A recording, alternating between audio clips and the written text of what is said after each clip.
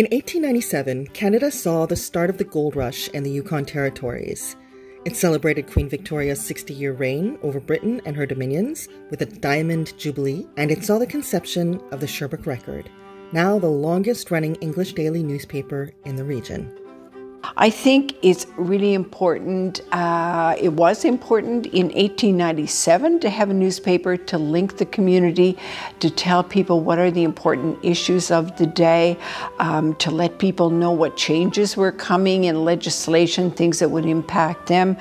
And those things are still important today. We have a reputation that's been built over 120 years. We didn't build that reputation out of skewing the facts in the favor of something, right? We did it by presenting information to the community and letting them make their own choice about it. If you don't have an open mind, then you aren't able to be objective in the things that you're reporting on and the things that you're investigating, and that can be detrimental, especially when you're pushing information out to the public. You need to be able to include all sides and not have a very clear bias in the things that you write. A lot of the success of media, particularly in a community newspaper environment, depends on people communicating what's going on with us. And the big successes that we have in terms of really interesting news stories are always the ones where people have reached out to let us know about something that's going on. Most of the staff at the Record are longtime members of the township's English community, and all of them take the responsibility of representing that community seriously. We have to recognize we live in a province that's predominantly French, and a lot of people are bilingual, but there are some who aren't.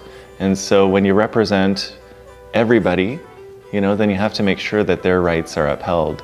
A lot of the people who rely on the Record to bring them information are seniors. A lot of them don't have computers. A lot of our readers live in rural areas where they don't actually have internet access.